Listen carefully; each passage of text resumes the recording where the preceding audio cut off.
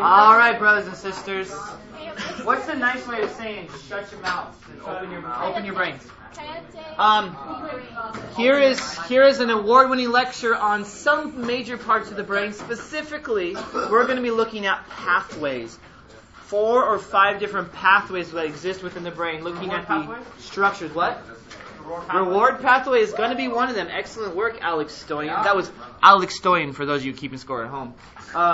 Reward pathway is definitely going to be one of them. We're going to look at the anatomy of the brain, and we're going to look at the major players in these different pathways. Stop me if I go too fast and ask questions, and I will do my best to be as helpful as possible.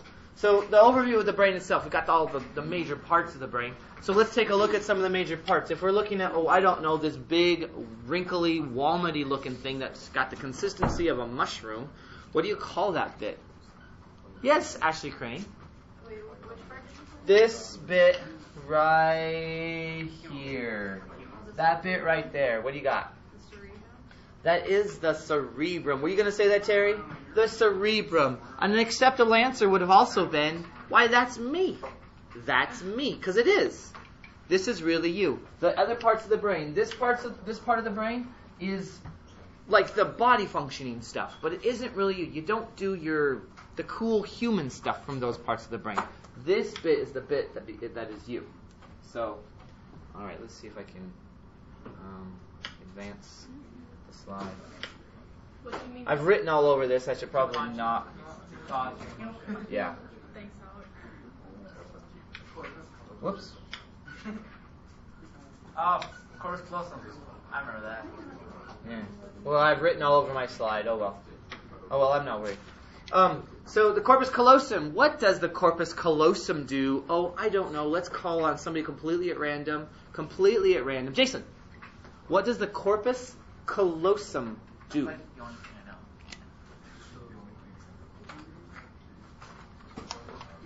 I'm sorry?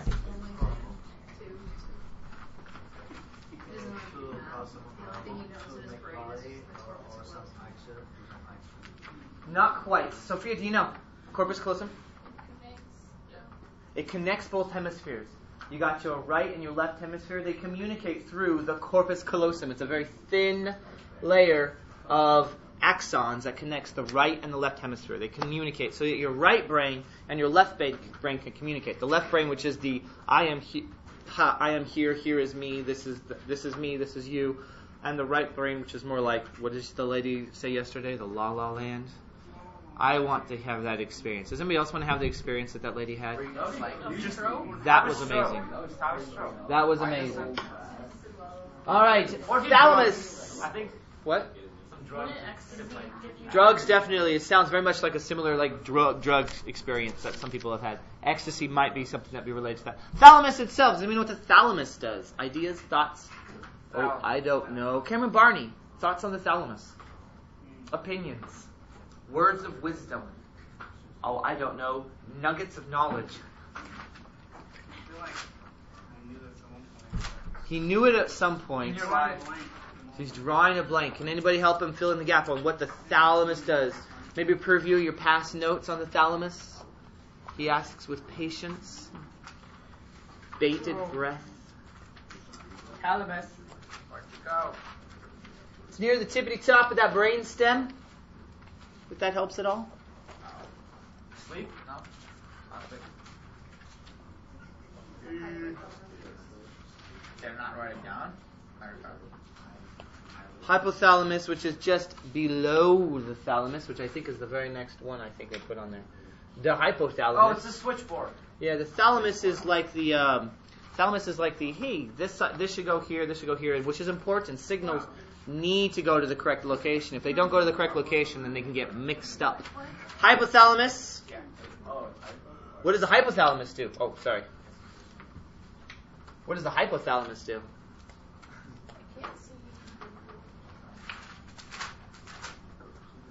Any thoughts on the hypothalamus? So thalamus is like the switchboard change things. Any thoughts on the hypothalamus? He asked. Richard Bertrand, I know you have an opinion on the hypothalamus. Tell me what your opinion is.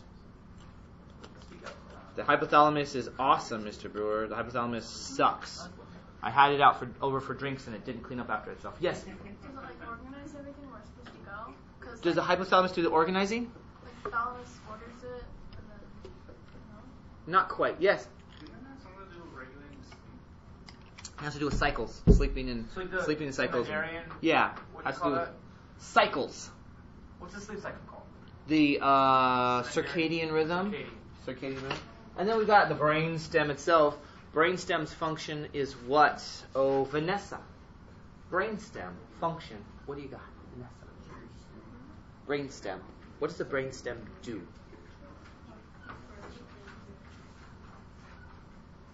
Of course, all of these have other functions. So if you look it up in the book and go, wait, Mr. Brewer, that's not true. It also does those other things. So we speak in generalities and specifics. Brainstem functioning. I'm gonna ask.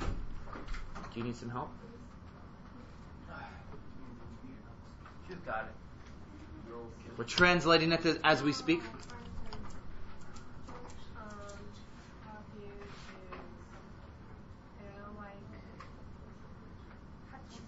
Sneeze? Yes? Breathe? Blink? Blink, breathe. Heartbeat? Yeah? Puke, definitely. What do we call those things, Josh Decker? Those functions that where it's like breathing, blinking, sneezing. Autonomic. So we've got cerebrum. Let's change color. Will this stuff be on Edmodo? Yeah, this PowerPoint will be on Edmodo. Cerebrum, which is the higher order thinking. Thalamus, which is switchboard. It's the switchboard says this signal goes here. It's at the tippity top of the brain stem. It's the thing that says, hey, do this, and it's part of that system. Hypothalamus, which is regulation of the regulation of your homeostatic things, drives, hunger, sleep, wake. And the brainstem, which is autonomic. What? Hypothalamus. Hypothalamus does that, yes. The thalamus is the switchboard. So like, alright. If I like the time I eat breakfast every day, that's the hypothalamus that signals I'm hungry and that one. Yeah. Alright. Yes. And the cerebellum. What does the cerebellum do? Terry. Attention all students, there is an ASB middle school meeting in Ms. Schmidt's classroom. Middle school ASB meeting in Ms. Schmidt's classroom. Awesome. Terry, what do you think the cerebellum does? Think of a bell, if that helps. What? Excellent guess. You weren't here for this lecture, so you don't know, so we're going to fill in the gaps. Nick Capello, help him out. You have a particularly well-developed cerebellum. What does that mean? Muscle coordination. You're a good dancer. I've seen you. Dances like an angel. So cerebellum is muscle coordination. The cerebellum, what it does is something called the motor cortex. The motor cortex says, hey, we need to move. Sends it down to the thalamus, which sends it out to the cerebellum, which sends it down to the spine. But at this point down here in the cerebellum, it says, all right, we need to make sure that the right muscles are moving in the right amount, in the right proportion, in the right direction. And so it says this muscle moves, this muscle relax. That's what the cerebellum does. It coordinates the signal. Yes? Doesn't a signal from the spinal cord have to come first in the cerebellum through the brain then back? Yeah, it works the other way. These signals are all bidirectional. So you can also have a signal coming up and then through the cerebellum to the sensory cortex to say, here's how much this muscle moved. You get the feedback. Without that feedback and how much it moves, you won't know if you actually completed the movement, like scratching your eye. If you don't get the feedback for how far you've actually moved, you could knock yourself in the face, which sometimes happens. Sometimes you go to scratch your eye. Don't judge. Sometimes you go to scratch your eye and you get hit in the face. The world is a vampire. All right, I click it twice, which means it's going to go twice. All right, organization of the cerebrum. We already have these notes, so I'm going to go through this fast. Outside is gray matter. Inside is white matter. We know that it's like the core or the rind of an orange. The rind of an orange. You have the outside, the inside. Gray matter is the body. The white matter is the axons of a nerve. Wait, what matter is the axon? The white matter is the axon. Remember, the axons of a nerve are wrapped in these fatty sheaths called myelin sheaths. The axons of a nerve are wrapped in that fat, and that's what makes the white matter white. So what's the gray matter?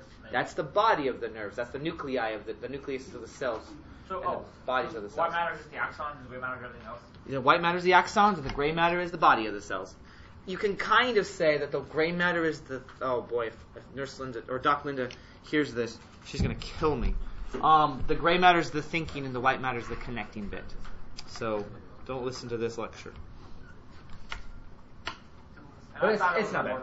So you got the outside is the cortex. It's the cerebral cortex, and that's this bit. That's this bit right here is the cerebral cortex. Yeah?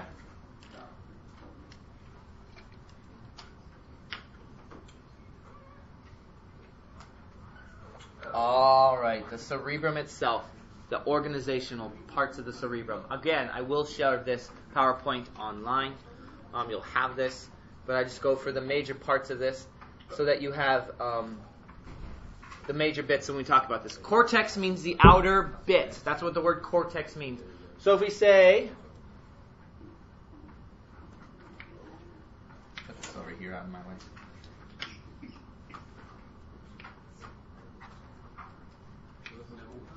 So if we say the prefrontal cortex, that's going to be the front of the brain. This is front of the brain. This is the back of the brain. Prefrontal cortex. Prefrontal cortex is responsible for... Prefrontal cortex is responsible for personality, drive, emotion. It's the bit of your cortex that becomes you. So your prefrontal cortex is you. So if I hit you in the forehead hard enough, it's a good chance I can change your personality, which is why I headbutt my students so much. All right? Motor association cortex. It's right here. That's the motor association cortex. That's the bit of the brain that's part of voluntary motor movement. It's an association cortex, which is, it helps us voluntarily move our muscles. The primary motor cortex, this bit right here, is the bit that we use to actually make the command. But it takes a lot of our brain because it's a complicated thing. To move a muscle is really complicated because the signals from the nerves are all or nothing. Which means when you decide to fire a nerve, it goes 100% or it goes not at all. You can't fire a nerve halfway. An action potential can only go all the way. It's an all or nothing firing, which means if you're sending, and the same thing works with a muscle, but our muscles don't move all or nothing. I can move my arm halfway, not all the way.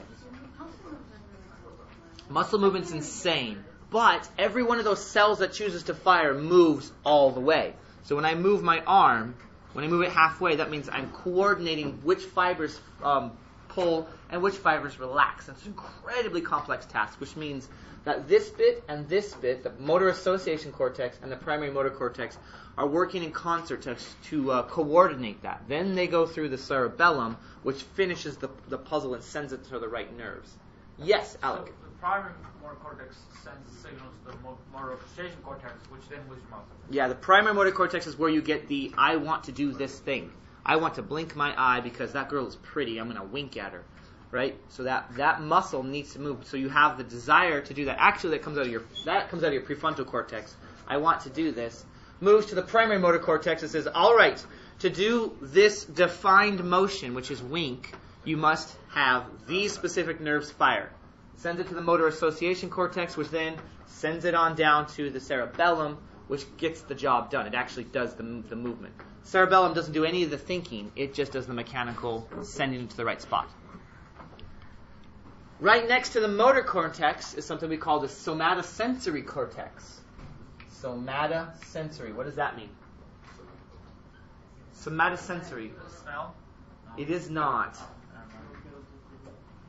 Does anybody know what somatosensory is? Anybody at all? Anybody at all? Richard, how you doing over there? You look good. Your hair makes you look a little bit like the Wolverine. You got this little thing going on. Looks good. Yes, Ashley. Body senses. It's your sense of position and feeling. So if somebody touches your tummy with a feather, you know it's touching that region of your body because on the primary somatosensory cortex, it's somewhere right about here, is the tummy bit. So the nerve that's attached to that, the sensory nerve that's attached to that, goes up the spinal cord, goes through the pons, goes through the thalamus, and ends up there. And if that part of your brain fires, you go, oh, my tummy was touched. Or, oh, my nose was touched.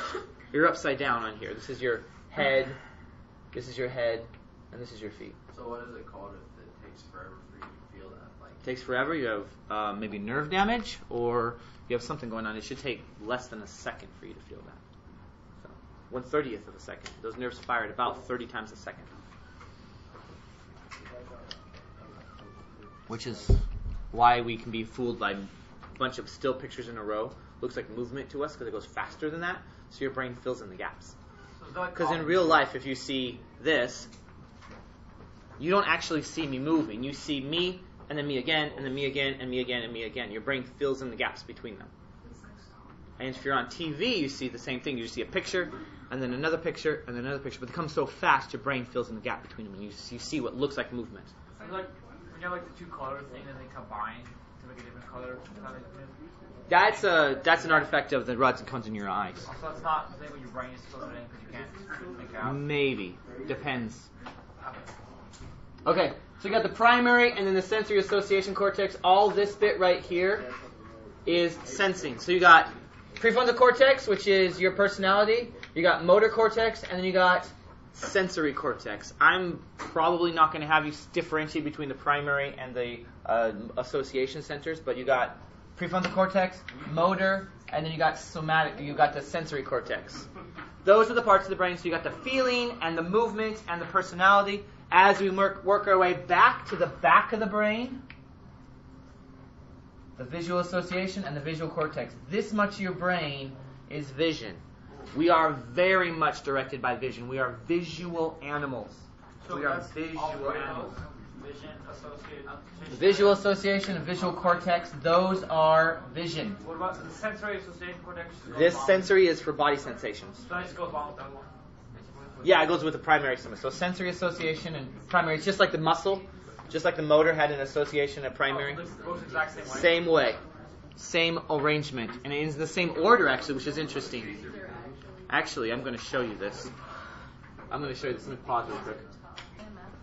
Oh. All right, so to talk about the motor and the sensory cortex real quick, the arrangement is the same for person to person, or mostly the same. So if we took the brain and we did a cut, we did a sectional cut like this, and we cut down that the one in the back is the motor, the one in the front is the sensory. You'll see this is the motor cortex. Right here is the motor cortex right here.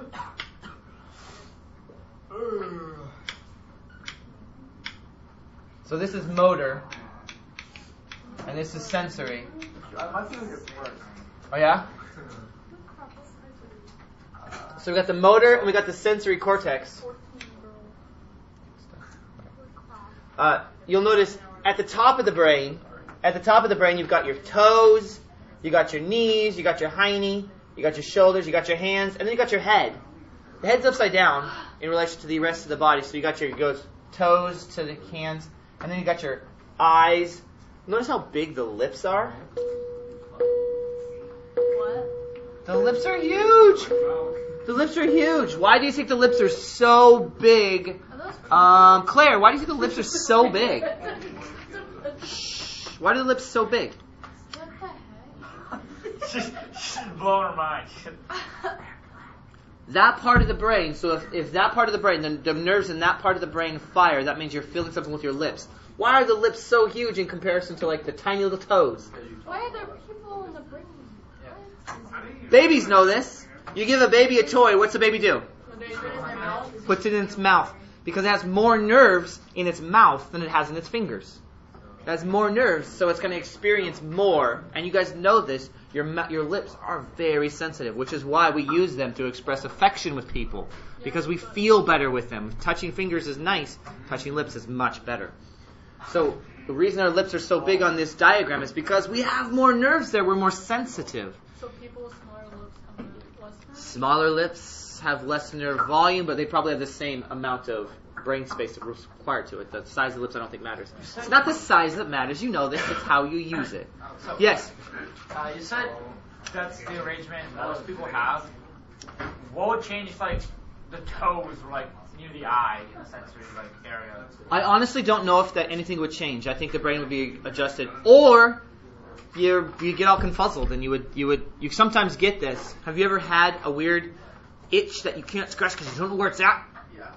You're like, where is it? And it's actually somewhere else. Or there's something called deferred pain, where you feel pain, but you don't know where it's coming from, and it feels like it's coming from one part of the body, and it's actually not there. I'm already starting to get itches and scratches and stuff.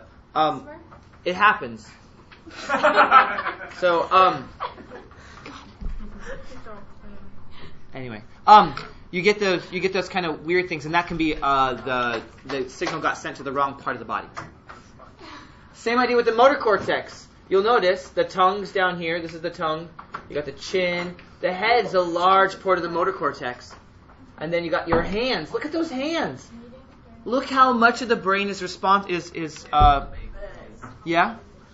So you say like the reason why our such a complicated brain was like a theory for is that when our hands are so intricate that we need a brain this size to use them correct? There's a really good theory that our brains evolved to be so big. Our brains are ridiculous. It takes over 1/3 of our energy to run our brains. It's an incredibly expensive organ. Doesn't make a lot of evolutionary sense, except for these things right here. These things right here probably drive the evolution of our brain, because this really complex motor movement required a tremendous part of our brain. The motor part of our hands is gigantic. Again, sensory too. We started using these hands much more complex, and so our brains had to grow in response to that, and that's why we have a big brain. It just drag everything else with it. What's the point of the toes? I mean, you use your hands more than your feet. Yeah, use your hands more than your feet. Hands, the hand cortex, toe cortex. It's a lot less. What's the point of having toes? We use them. Yeah. No, Terry asked an excellent question. What's the point of having toes? There's okay, so when we develop as embryos, and boy, don't listen to this, Dr. Linda. When we develop as embryos, your body has a basic body plan. It says you have to use these genes called Hox genes to do this. It says build this, and then build this, and build this, and build this in this order, and it follows a general plan. And so it has this plan for limb. It has this basic plan for limb. And it says, okay, you're going to build it in this order. So you're going to have 1 bone, 2 bones, lots of bones, and then you're going to have this array of bones, and that's your fingers. Follows the same plan with your legs. Same set of genes. Follows them slightly differently based on the chemical concentrations, but it follows the same order. It's easier to just repeat the plan than it is to make a whole new plan to make the limb. Does that make sense? So instead of arm and making legs separately, it follows the same basic plan for both of them. It just modifies them. Well, that's why we have toes, that's why males have nipples, because we're following the same basic plan. We don't invent a new plan. so but isn't our toes still have like What a fun word that is, isn't it? Nipples? don't they still have like a evolutionary advantage like running and walking? Don't they actually help? Yeah, and if you don't think toes, and Terry, if you don't think your toes are important, go for a little while without them, and you'll find out, holy cow, they do a lot of actually sensing my balance and my posture and stuff. Well, that's what I was going to ask if that's what it's used for. Just cut them off, you'll find out. So, They will grow back. Don't worry. if your brain was never able to look at itself, and could only get information based on its sensory cortex, if your brain could only get information based on sensory cortex, your brain would have an image of yourself that looks like that. That would be you. That's called the homunculus. So that if your brain could see itself, Homunculus. That's called the homunculus. Now, in our brain, it's upside down. This is like the top of the brain. This is like the bottom of the brain. And the head, remember, the head flips over. And so, but it goes from here down to there, basically. Right? This is how your brain perceives itself through the sensory cortex and the motor cortex. That's how it's based on relative amounts of brain power associated with it, which I think is very interesting. The homunculus. Why are our eyes that small? Yeah, Your eyes would be impossible. Why don't we all have this like? What an excellent question. Why are the eyes so small in homunculus? Why wouldn't the eyes be so much bigger? Because this is sensory data. This is the feel data, not visual data. So this is, our eyes are really sensitive to feeling. We can actually feel lots with ours, but the actual visual data is a different type of data and a different part of the brain, a humongous part of the brain. The whole back of the brain is devoted to the visual. And so that... Why the back? And that's an excellent question. Why the back? I don't know. Make more sense. Go ask your dad. It's a great question. I don't know. Go ask your dad. So...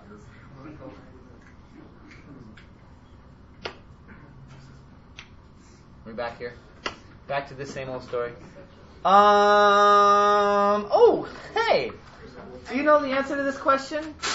We'll take a break right after this question. Can you guys figure out the answer to this question? A drug that binds to receptors in the hippocampus. Now that we've kind of talked a little bit about some stuff that we know, does it number 1 cause memory loss and changes in mood? 2 cause memory loss and distorted perceptions? 3 changes in mood and euphoria? 4 euphoria and sleepiness? Or 5 sleepiness and distorted perceptions? Ashley Crane has a thought or a question. Please share, Ashley Crane. Are you like asking like I am, drug? please. Alcohol? No, I'm not saying what drug. I'm saying what would a drug that binds to the hippocampus do? Oh, which one was that? Yes. Alec has something Well, to think isn't about. hippocampus long-term memory?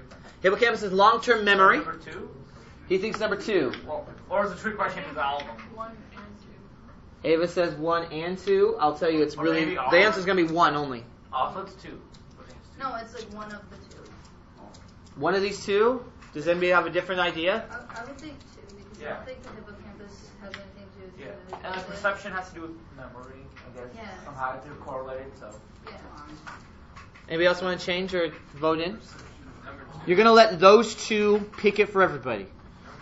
Fine. You're going to have to live with the results. It's all of them. Oh. Or if it's just. Go. It takes a few seconds to jump up. And the correct answer is, of course, number 1. What? Really? Ya fools. Everybody's wrong because you just let those 2. You didn't lock it in. I said... Yeah. So, the correct answer is changes in mood. Hippocampus, the hippocampus does, it's part of the limbic system and part of the memory system. Okay? The hippocampus is part of limbic and memory. Limbic is emotion and the memory system. So it's going to be changes in mood and in memory loss. Don't worry. That was just a quick test. What's wrong? Oh, whoops. Let's go back. We'll do this question too and then it'll be done. What's wrong with this cat? It's ugly. The correct answer is he is a cat. Let me tell you the story of this poor little cat. I think this cat's name is Crush. This poor little cat that's named Crush was shaky. He was wobbly. He was not able to run very well. He'd fall over a lot. He was not able to move very well. He didn't move very well. So my question for you is, which brain area is likely to be responsible for Crush's peculiar symptoms? And I want everybody to vote on this one. Everybody's going to vote, and I'm going to tally them up. So which brain area is likely to be responsible for Crush's peculiar symptoms? Is it cerebellum, visual cortex, sympathetic nervous system, or the hippocampus? Maybe it's the hypothalamus. I don't know. But this cat had a difficult time walking. It was all wiggly wobbly. All wiggly wobbly. All right, so... how many people think it was the cerebellum? Raise your hand. I don't even think I need to count anymore. Everybody says cerebellum. So you're gonna sink or swim together, and of course it was the cerebellum. Congratulations. Everybody give us a big clap. Yeah. All right, that's it for now. I think 28 minutes is enough time for me to talk. I'm tired. Me too.